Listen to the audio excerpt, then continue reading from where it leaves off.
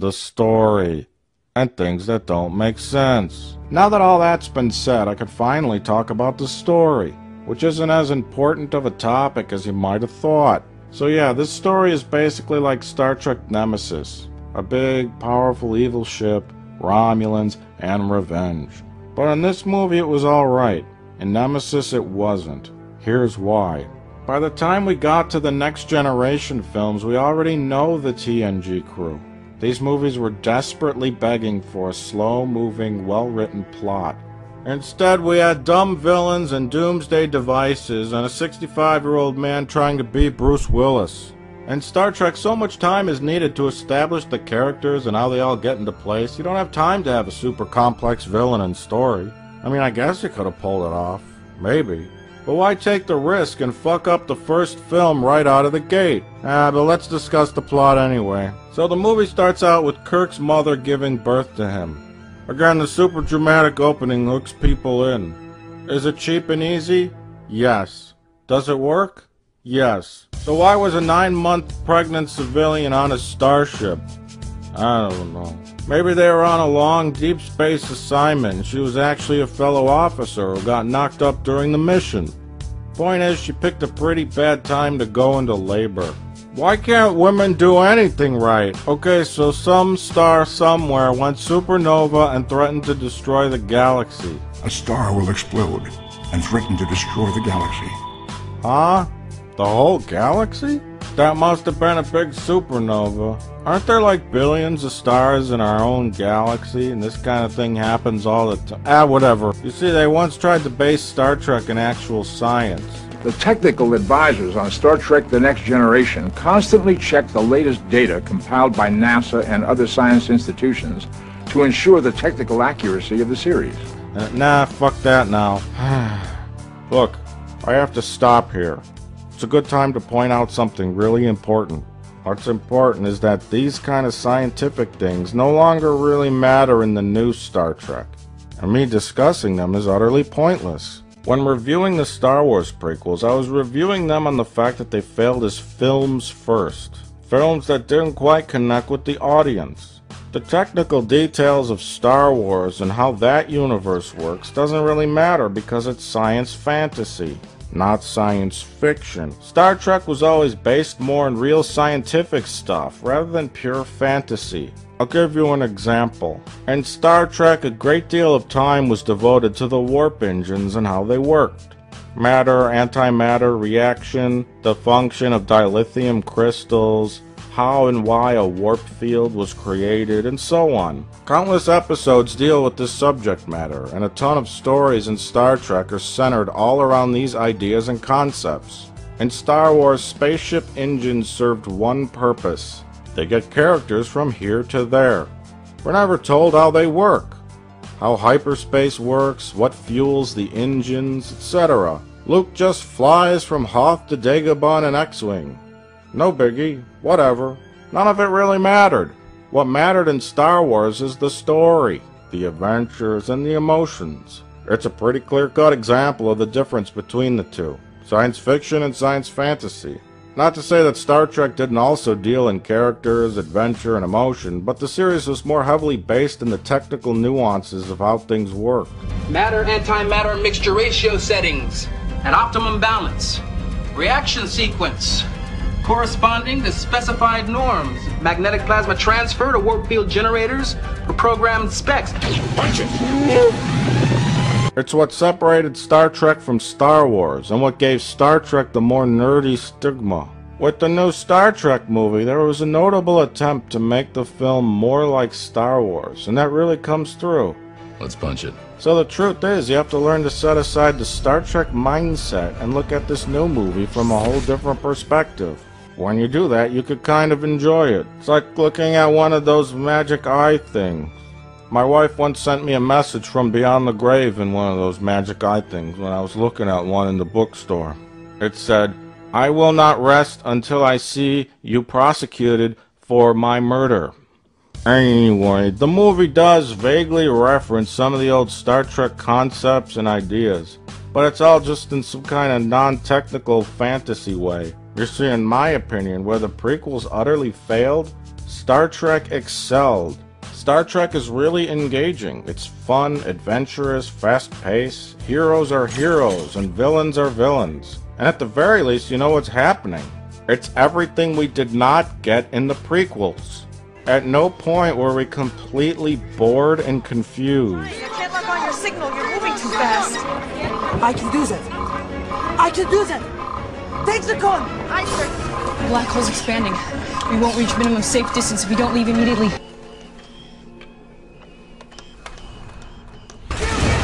Hold on. Compensating gravitational pull. Your Highness, with your permission, we're heading for a remote planet called Tatooine. It's in a system far beyond the reach of the track.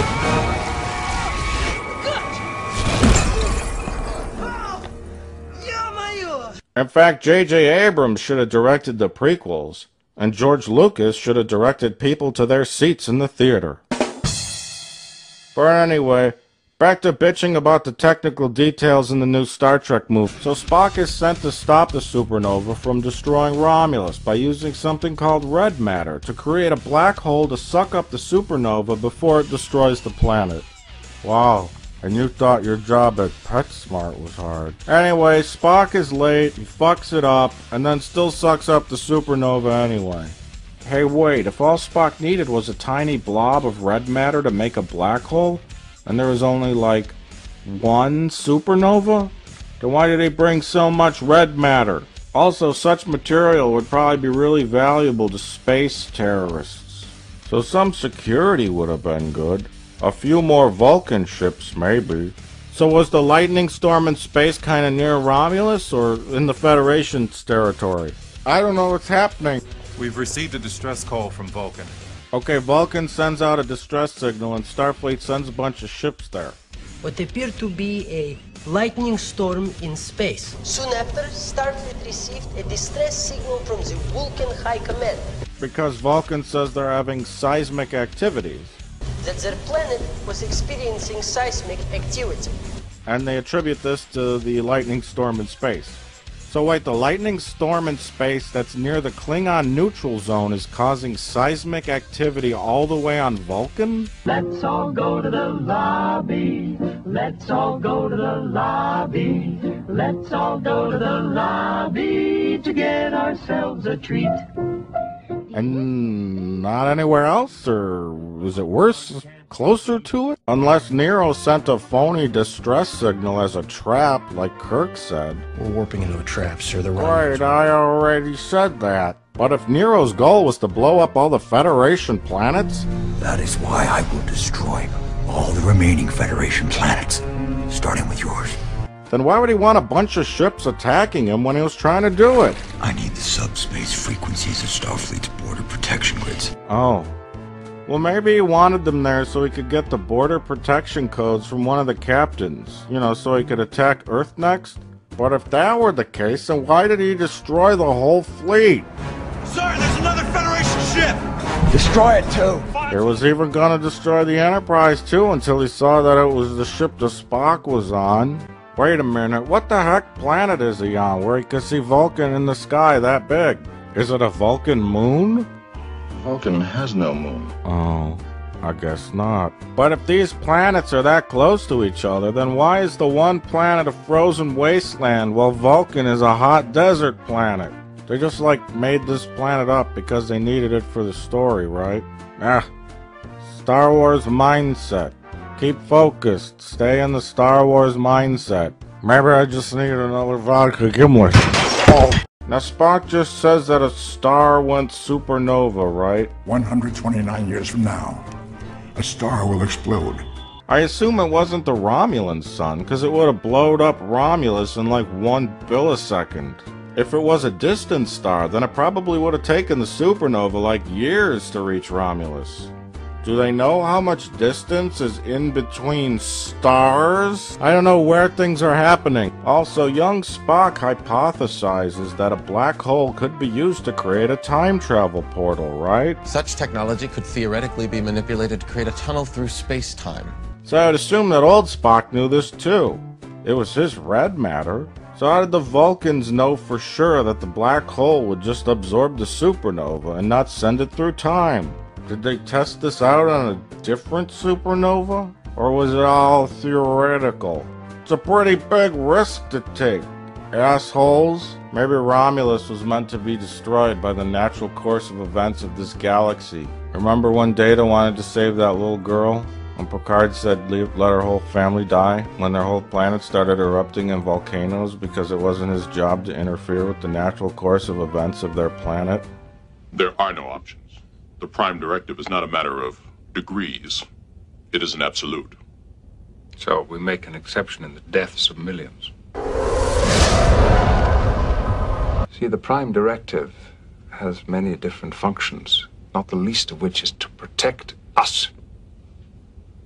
Prevent us from allowing our emotions to overwhelm our judgment. I promised the Romulans that I would save their planet.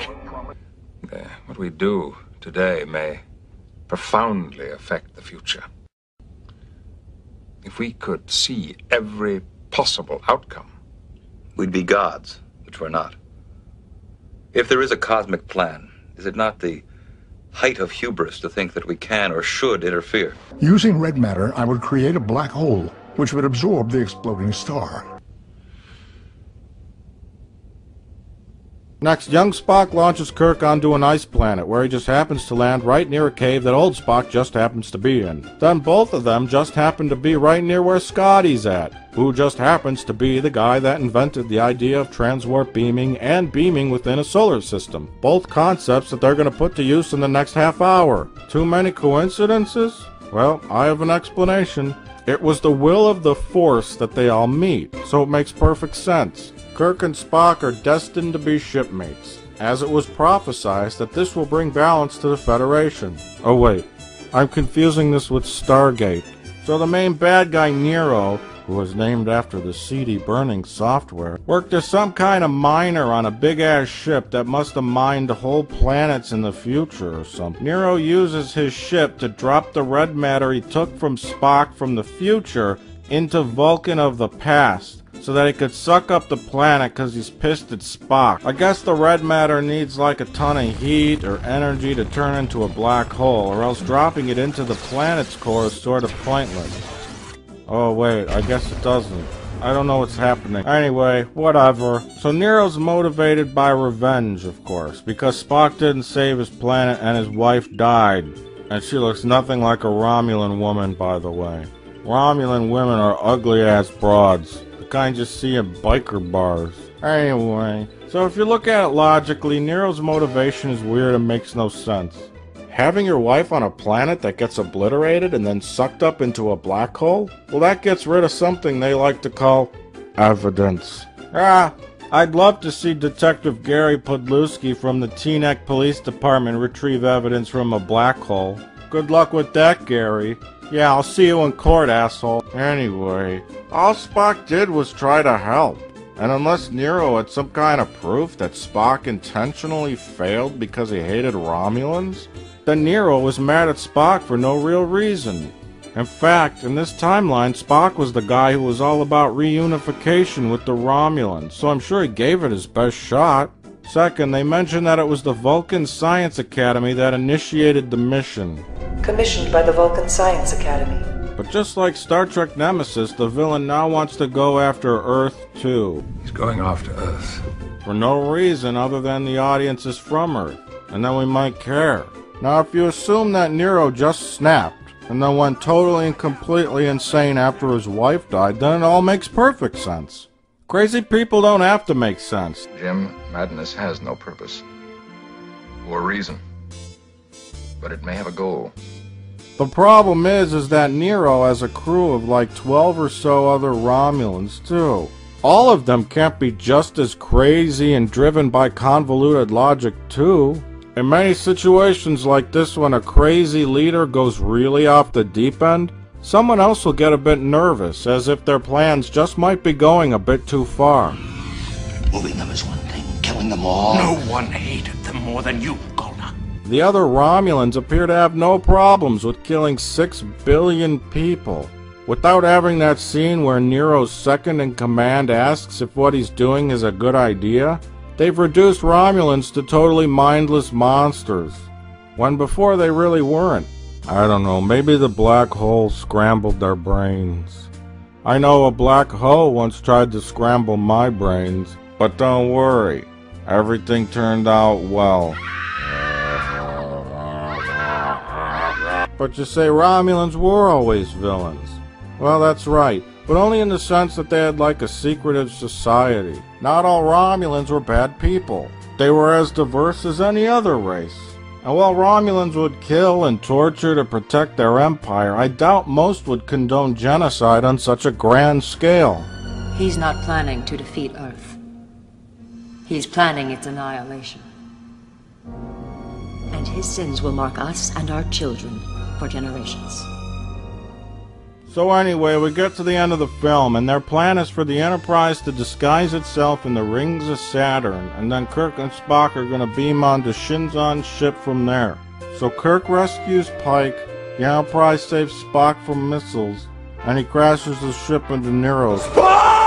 So yeah, this ending is pretty much a shoot 'em up, fight with the bad guy, lots of choking, big explosion ending. But the point of all this is so that Kirk and Spock can finally work together as a team, thus establishing their professional relationship, and the beginning of a friendship.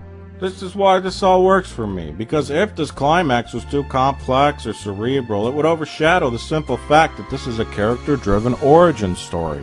That and the fact that this whole ending sequence is pretty slick and very well done. It's not as awkward and pathetic as the action in the Next Generation films. Again, I'll recall my gradient spectral graphic. And as some weird guy said, you got classical music and you got rock and roll. Both are good in their own context. But when you get somewhere in the middle, you end up with child banging on a piano. Number 8. References